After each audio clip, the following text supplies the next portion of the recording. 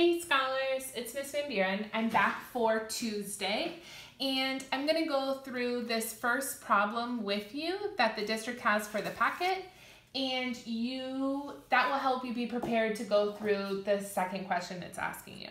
So we're still working with volume and irregular rectangular prisms, and let's start with this question. It says, Grace made a model of a skyscraper.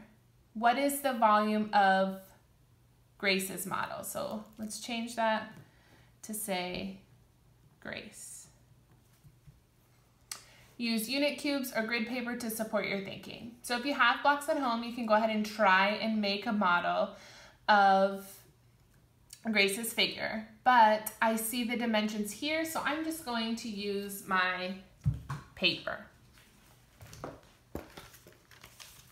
So what the district did was they helped you kind of chunk this problem into different steps. And the first step says, how can we separate Grace's model into two rectangular prisms to find the volume? So when you see a rectangular prism that's irregular like this, you always want to think, how can I break this apart?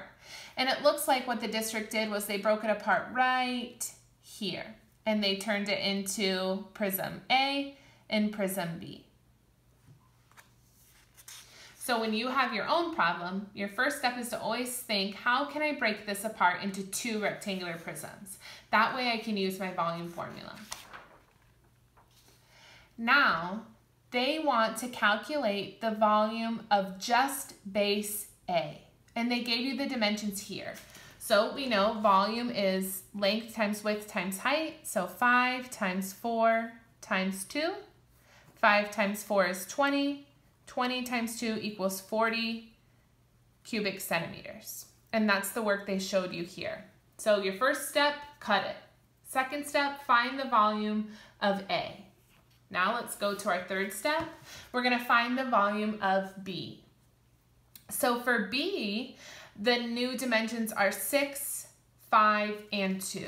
So when we're figuring that out, we have 6 times 5 times 2. I'm going to do 5 times 2 to get 10 first because that's an easier number for me to multiply. And 6 times 10 is 60 cubic centimeters.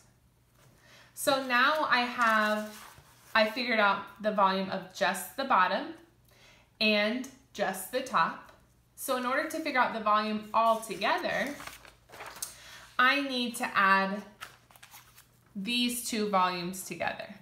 So 40 plus 60 equals 100 cubic centimeters,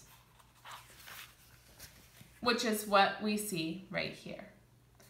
Following these steps is going to make this a lot easier. So let's take a look at the problem you're going to solve today on your own. Marquise and his friend Lynn each made a model. Lynn says her model is larger than Marquise's. Is she correct?